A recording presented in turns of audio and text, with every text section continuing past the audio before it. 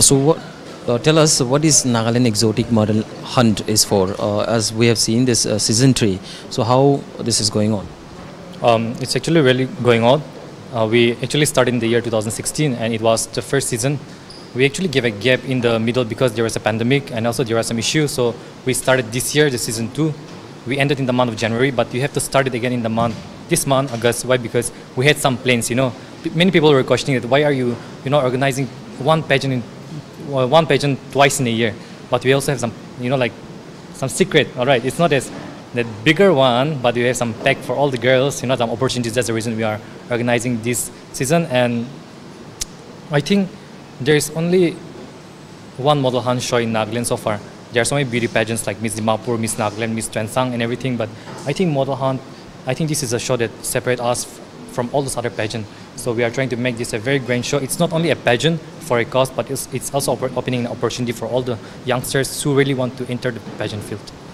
As we have seen today, how many participants were here to give an audition?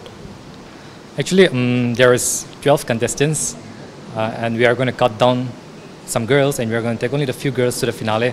And we have passed this information 1 month prior that all the Miss Freshers of different college will be getting direct entry in our show this time. So even if we take few contestants this time, we still have the girls from different college of Miss Freshers. Is there any direct inclusion for the fresher, Miss Fresher? Yeah, every year there is, different package.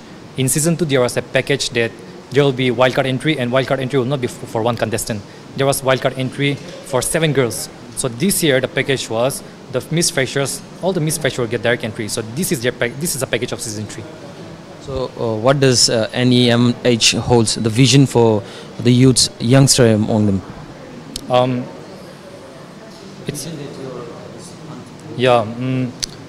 Actually it's more like a comparison, but there are so many shows in Nagaland, alright.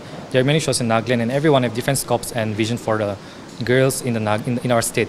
But what separates us from them is that we want to be one of the active organizations in Nagaland. We don't want to keep the girls just after winning the title. We want to work with them. We also have so many contracts and so many projects with them. Whoever wins this season 3, even the season 2 winners, they were not just staying like that. They had so many different projects every month. So we want the girls to move forward. That's the vision we have.